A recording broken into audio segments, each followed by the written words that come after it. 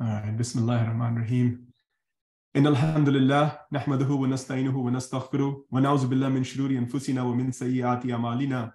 Man yahdihillahu fala mudilla lahu wa man yudlil fala hadiya lahu. Ashhadu an la ilaha illallah wahdahu la sharika lahu. Anna Muhammadan abduhu wa rasuluhu. Ya ayyuhallazina amanu taqullaha haqqa tuqatihi wa la tamutunna illa wa antum muslimun. Ya ayyuhan nas attaqu rabbakum alladhi khalaqakum min nafsin wahida وخلق منها زوجها وبث منهما رجالا كثيرا ونساء واتقوا الله الذي تساءلون به والأرحام إن الله كان عليكم رقيبا يا أيها الذين آمنوا اتقوا الله وقولوا قولا سديدا يصلح لكم أعمالكم ويغفر لكم ذنوبكم من يطع الله ورسوله فقد فاز فوزا عظيما. All thanks and praises belong to Allah subhanahu wa ta'ala. We seek Allah's help and His forgiveness. We seek refuge in Allah from the evil within ourselves and the consequences of our evil deeds. And whosoever Allah guides will never be led astray, and whoso Allah leads astray will never find guidance. And I bear witness that Muhammad sallallahu alaihi wasallam is a servant and his messenger. My dear brothers and sisters, alhamdulillah, once again we have an opportunity to reflect on the 99 names of Allah subhanahu wa ta'ala. We approach the end of this month of Ramadan, and this should be a clue to us to start working harder to reconnect with our Creator.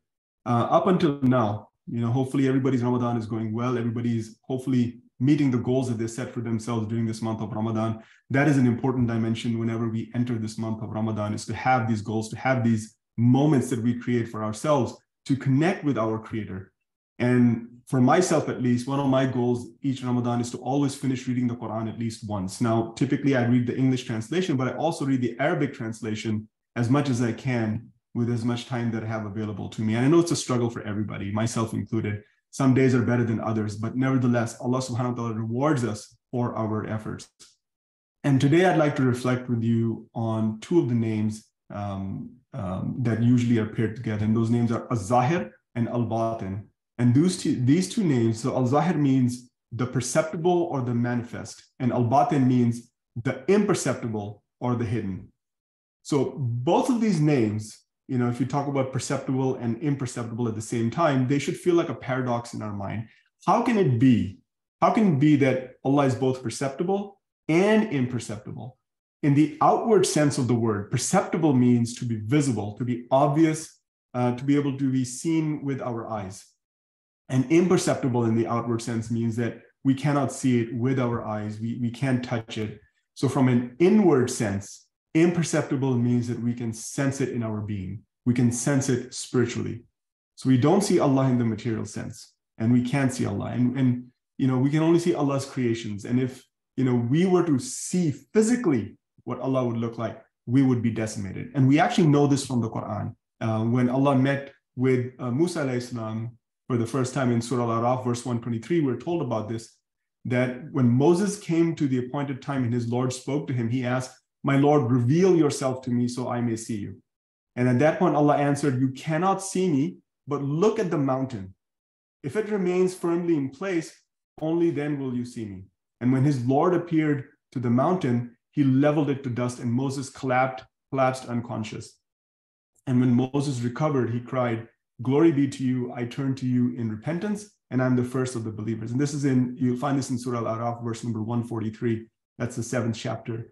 And we learn from this verse that we are unable to see Allah subhanahu wa ta'ala in this world. So we can't perceive Allah in this world, materially speaking, but we can perceive Allah through His creations. In fact, I really like the example that Ghazali uses, and it's a beautiful example to explain this concept.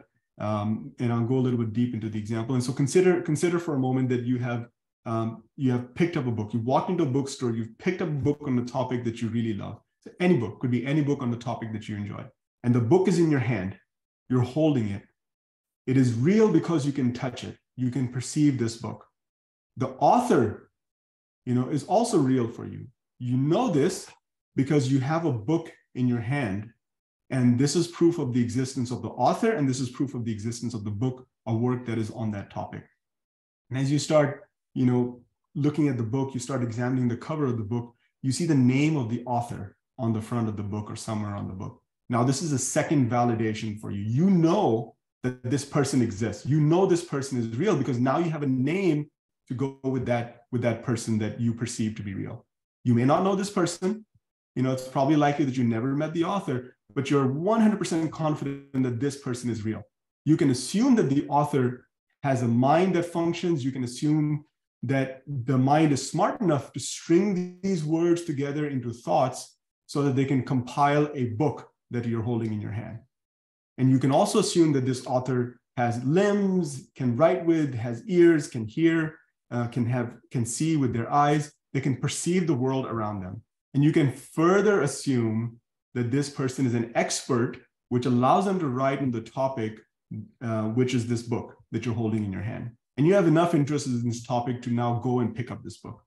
Okay, so now you have this book in your hand, you proceed to reading this book, you like what the author has to say, you're struck by the knowledge and depth and wisdom that is now inside of this book that now you're receiving through this book. And you can now relate to the author as well, because now there are experiences in this book that resonate with you, and you're absolutely mesmerized, captured by the words, thrilled with this new knowledge that your mind is now harvesting as you read each page one at a time. And with every turn of the page, you feel anxious, you feel excited that this knowledge is now going to help you in some way in your day-to-day life, maybe even your professional life, maybe in the smallest of ways possible, but it's going to help you in some way. And you want to very quickly put this knowledge into work. The author's words have force and effect on you. It challenges your assumption, that forces you to think about yourself, about the knowledge that you have in that particular area. And as you consider these new perspectives, you now have a broader awareness of things. Your excitement is now just rising and percolating above. And when you finish reading this book, you can't wait to put what you've learned into action. Still, you haven't met the author. You have no idea where the author lives, and you have absolutely no idea what kind of a person they are. They could be the nicest person. They could be the least nicest person. You have no clue. But the book in your hand, the author of this book has you wrapped around their finger. You're in absolute awe of the contents of this book. Okay, you perceive the author, but the author does not perceive you. It's a one-way relationship. Okay, this person doesn't know that you just read their book. They have no clue that you're absolutely mesmerized by the ideas within it. Okay, but you exist. You are real. Your feelings for the book are real. The book that is in your hand is giving you new inspiration, new motivation. But the author has no clue. Absolutely imperceptible. Neither do the people around you, because only you can perceive that within you, what is going on. So if we take this example and then we apply it to ourselves in our environment, in the world that we live in, this world is like the book in this example that I just gave you. We know the world is real. We live in it. We can touch it. We can feel it. We can see it. We can hear it. We can smell it. We know the things that we see around us didn't just magically appear one day. What does that mean for us? There must be an author of this existence we are living in right now. And our existence and the existence of this world is a validation of a higher power that exists out there. And as Muslims, we believe this higher power is Allah subhanahu wa ta'ala. And just like the author of the book in our example, we've never met Allah subhanahu wa ta'ala, but we experience Allah through his creations and through our spiritual being.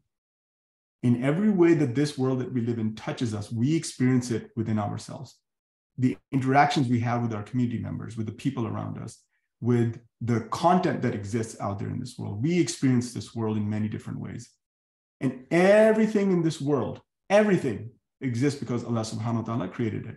Just like the words on the pages in that book, in that example. Allah has put us in the center of one of his masterpieces. Not just put us in the center and just leave us there. Allah said, here you go. I'm going to give you guidance as well through this book. So we have this world we live in. Allah has given us a book as well called the Quran. And this is not just any book.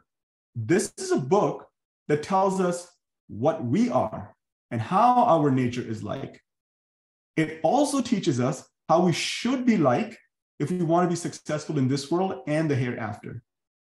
So we have guidance effectively. We're in center stage, we have guidance. And moreover, Allah subhanahu wa ta'ala has given us a miracle that each and every one of us experience on a daily basis. And what is this miracle? This miracle is called free will. And by free will, I mean a will that is free from compulsion. This means we can move about in this world. We can learn from it. We can interact with it. We can use the creations that Allah subhanahu wa ta'ala has created for our benefit. Now, while we can see the world around us, we can't see Allah subhanahu wa ta'ala directly. But you know what? We can feel the presence of Allah subhanahu wa ta'ala in everything around us. You know, if we choose to acknowledge that Allah exists. And beyond that, I mean, look at the generosity of Allah subhanahu wa ta'ala. Allah has given us the ability to choose whether we believe or not believe in Allah's existence. Okay, think about that for a minute. We can choose to acknowledge or not acknowledge the creator of the universe. Not only can we disavow the existence of Allah, but we also have the will that is so free from compulsion that we can choose to refuse guidance from Allah subhanahu wa ta'ala. I mean, think about the power that it takes for somebody to say, here you go, you don't have to say thank you. The guidance that has come to us through the revelation of the Quran, through his beloved messenger Muhammad sallallahu alaihi wasallam, rejecting guidance from Allah is a big mistake. It is like being told, if somebody were to walk up to you and tell you, you know what, if you choose these, whatever 7 or 8 numbers that you need to choose for a lottery, if you choose these numbers right now, you buy this ticket, you are guaranteed to win the top prize tomorrow. Imagine somebody walked up to you and told you this, guaranteed top prize in the lottery. Why would we reject this advice? It's the top prize. You could be the richest person tomorrow by just using these numbers. Why would we choose to look the other way if we know that we are guaranteed the top prize, if all we did was follow the direction of this stranger? So when we reject guidance from Allah subhanahu wa ta'ala, we are limiting ourselves in the same way. We're telling Allah that, you know what? Keep your reward. I'm good. How is that good? How is that good for us? And that's not all. I mean, Allah is giving us plenty of opportunity. Allah is saying, you know what? Take your time. Maybe not today. Take your time. Come back to me. Okay? Allah is giving us an opportunity to mend our ways and reconsider our position because Allah has warned us about the day when our actions will be judged by Allah subhanahu wa ta'ala. One example of this is in Surah Luqman, verse 33, where Allah tells us, O humanity, be mindful of your Lord and beware of a day when no parent will be of any benefit to their child, nor will a child be of any benefit to their parent. And surely Allah's promise is true. So do not let the life of this world deceive you, nor let the chief deceiver deceive you about Allah subhanahu wa ta'ala. Again, this is in verse 33 of Surah Luqman. You can find this in chapter 31. And if we follow our desires, instead of believing in Allah subhanahu wa ta'ala, and then Allah is warning us that we would be deceived by shaitan. And shaitan is the chief deceiver. And by following shaitan, we're going to cause ourselves to be doomed to the hellfire. And while Allah subhanahu wa ta'ala is also al-Baatin, the imperceptible, the hidden, Allah perceives everything we think, say, and do. So imagine going back to that example. The author had no clue that we might be holding this book in our hand. But you know what? Allah knows what we're feeling and what we're thinking better than we know ourselves. And in Surah An-Nisa, verse 170, Allah subhanahu wa ta'ala tells us, O humanity, the messenger has certainly come to you with the truth from your Lord, so believe for your own good. But if you disbelieve, then know that to Allah belongs whatever's in the heavens and whatever's in the earth, and Allah is all-knowing, all-wise. So Allah is warning us that there's nothing that escapes Allah subhanahu wa ta'ala's awareness. The absolute smallest of small things is known to Allah subhanahu wa ta'ala, no matter where it is hidden in the universe. Therefore, it'll benefit us to actually follow the guidance from Allah subhanahu wa ta'ala. You know, another name for the Quran is Al-Furqan, the criterion. What this means is that the standard of good and evil, the standard by which all deeds and actions are measured, is the Quran. And is not only just a standard or a guide for us as individuals, it's also a guide for all societies to live in obedience to the one who created the heavens and the earth. You know, in our society, there's a lot of discussions about modernity, post-modernity, and you know, it's gotten to a point where you see lots of conversations around these topics about how things used to be in the past and how we need to change things And almost in many ways, it feels like it's like throwing the baby out of the bathwater, as as the adage goes. But in doing so, as a society, we also reject those ideas that we then call outdated, or we're no longer in favor. And we can see this in media, we can see this in print. It's all around us, in social media as well. And when something is no longer in vogue, we just, you know what? That's it. We need a new point of view. This view isn't good for us. And it happens with generation after generation. This is not a new phenomenon. It's just that now the megaphone is much larger. It goes into more corners of the world than it has ever before. And as humans, we have, our nature is to follow our desires. Okay, and this is something that isn't brand new. Again, it's been happening for generations on end. We follow our desires as human nature. This is in our nature. Allah tells us this in the Quran. And one place where Allah tells us this, for example, is in Surah Al-Qasas, verse number 50, where Allah tells us, as Allah is talking to the Prophet ﷺ, so if they fail to respond to you, then know that they only follow their desires. And who could be more astray than those who follow their desires with no guidance from Allah? And surely Allah does not guide the wrongdoing people. So this is verse 15, chapter 28, Surah Al-Qasas, where Allah is telling Prophet ﷺ about the disbelievers, about the polytheists who are not listening to the message. And let's not follow our desires, especially not our desires without guidance from Allah subhanahu wa ta'ala. So if the Quran is the standard, the measure by which good and evil are differentiated, then what other source better than that for us? And think about the consistency. This is the word of Allah that hasn't been changed in over 1400 years. Okay. And in this blessed month of Ramadan, we have an opportunity to press that reset button for ourselves.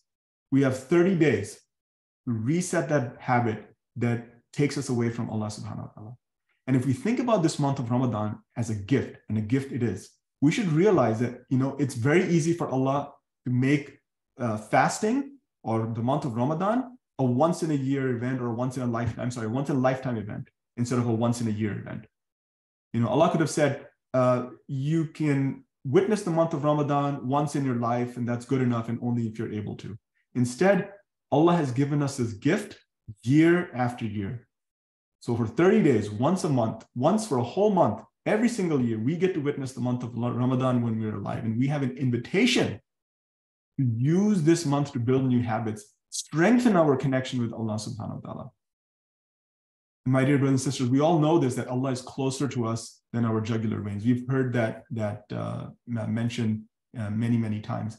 And Allah is closer than we know. We know this also from the Quran in Surah Al-Baqarah, verse 186, when Allah says, when my servants ask you, O Prophet, about me, I am truly near. I respond to one's prayer when they call upon me. So let them respond with obedience. And believe in me, perhaps they will be guided to the right way. So Allah doesn't expect us to be perfect, my dear brothers and sisters. In fact, it is impossible for us to be perfect. Why? Because perfection belongs to Allah subhanahu wa ta'ala. Allah is telling us in this verse that when we call upon Allah, He will respond. And on top of that, Allah is encouraging us, call upon me. And I really like what Shaykh Ibn Taymiyyah has said in his book of wisdom. He reiterates this point just in a slightly different way by stating that, the nearness to Him, nearness to Allah, is that we contemplate His nearness. Otherwise, that comparison is, what comparison is there between us and the nearness of Allah subhanahu wa ta'ala? What this means is that, when we want to feel close to Allah, we cannot help but think about Allah. So our spiritual nearness to Allah is predicated on our remembrance of Allah subhanahu wa ta'ala. And the remembrance of Allah subhanahu wa ta'ala is emphasized in the Quran as well. So in Surah Al-Rad, for example, Allah tells us, Allah bizikrillahi tatma'innul qulub. Surely in the remembrance of Allah do hearts find rest. So this is chapter 13, verse 28. And what are the ways in which we can remember Allah? So I'll give you 3 ways in which we can remember Allah subhanahu wa ta'ala. Salah is one way. So if we strive to pray 5 times a day on their appointed time, as prescribed by Allah subhanahu wa ta'ala, then we will be in the remembrance of Allah at least 5 times a day. Second way in which we can remember Allah subhanahu wa ta'ala, and being this is the month of Ramadan, zakat is another way. Thinking about how much of our wealth needs to be distributed to those who are in need, and to who do we give this wealth to? as an amana, or do we go distribute it ourselves? So just having that time and space and attention to think about this is connecting ourselves with Allah Ta'ala, being in the remembrance of Allah Subhanahu wa Ta'ala for the sake of Allah Subhanahu wa Ta'ala, because that is prescribed for us. And zakat is one of the 5 pillars of Islam. And the third way in which we can very easily be in the remembrance of Allah most of the day is to just say Bismillah ar-Rahman ar-Rahim before we perform any task. Just the act of saying Bismillah before we perform a task for the sake of Allah is seeking the pleasure of Allah and reminding us that we all belong to Allah Subhanahu wa Ta'ala, and one day we will return to Allah. So the task we're doing right now, we're doing it for the sake and pleasure of Allah Subhanahu wa Ta'ala. So inshallah, may Allah elevate our understanding of the Quran so that we may begin to and continue to live our lives under the guidance of Allah Subhanahu wa Ta'ala. And may Allah increase us in knowledge, give us wisdom and the ability to spread this knowledge in the right way, because just having wisdom alone and having the right information is not enough. Being able to communicate that information in the right way is another step in that skill. And may Allah give us that skill to be able to communicate in the right way, in a similar way that Musa alayhi salam asked Allah Subhanahu wa Ta'ala that give me the ability to connect or speak to Fir'aun. And to that end, if you remember from the story, Musa alayhi salam asks Allah to let his brother Harun or Aaron come with him as he faced Fir'aun. أقول قولي هذا واستغفر الله لي ولكم ولسائر المسلمين فاستغفروه إنه هو الغفور الرحيم. My dear brothers and sisters, we're so close to the end of this month of Ramadan. One more week away, inshallah, and then we'll be celebrating Eid together as a community. So for the rest of this time, in the last 10 days, we have this is 24th of Ramadan tonight, inshallah. So let's increase our remembrance of Allah in our hearts. Let's just increase the effort that we put in these last 10 days. Let's reconnect with the Quran. Especially if you're not an Arabic-speaking person, at least read it in English. There are many translations out there. I have really found the translation of Dr. Mustafa Khattab to be really useful. So let's implement what the Quran has for us in our own lives. It's never too late. Like the saying goes if you try to invest in something, it says, if you missed the boat yesterday, the next best time to invest is today. Today is the best day for you to start investing in yourself, in the Quran, and to implement that in our life. And we don't know when our time in this world is going to come to an end. We have no clue. And if we're not connecting ourselves routinely with the Quran, inshallah, today's the day. And I remind myself first to do this, and remind ourselves that, Allah Subhanahu wa Ta'ala is Al-Zaahir, the perceptible, and Al-Baatin, the imperceptible. And for the sake of Allah Subhanahu wa Ta'ala, may we all perceive Allah spiritually. May we all grow spiritually in our deen and in our iman. Ameen. Allahumma ameen. May Allah accept our du'as as well. May Allah guide our hearts as well. ربنا هب لنا من أزواجنا وذرياتنا قرة أعين واجعلنا للمتقين إماما ربنا فاغفر لنا ذنوبنا وكفر عنا سيئاتنا وتوفنا مع الأبرار رب اجعلني مقيم الصلاة ومن ذرياتي ربنا وتقبل دعاء ربنا اغفر لي ولوالدي وللمؤمنين يوم يقوم الحساب ربنا لا تزغ قلوبنا بعد إذ هديتنا وهب لنا من لدنك رحمة إنك أنت الوهاب ربنا عليك توكلنا وإليك أنبنا وإليك المصير ربنا لا تجعلنا فتنة للذين كفروا واغفر لنا ربنا إنك أنت العزيز الحكيم ربنا ظلمنا أنفسنا وإن لم تغفر لنا وترحمنا لنكونن من الخاسرين ربنا آمنا فاغفر لنا وارحمنا وأنت خير الراحمين إن الله يأمر بالعدل والإحسان وإيتاء ذي القربى وينهى عن الفحشاء والمنكر والبغي يعظكم لعلكم تذكرون لا إله إلا أنت سبحانك إني كنت من الظالمين سبحان ربك رب العزة عما يصفون وسلام على المرسلين والحمد لله رب العالمين اللهم آمين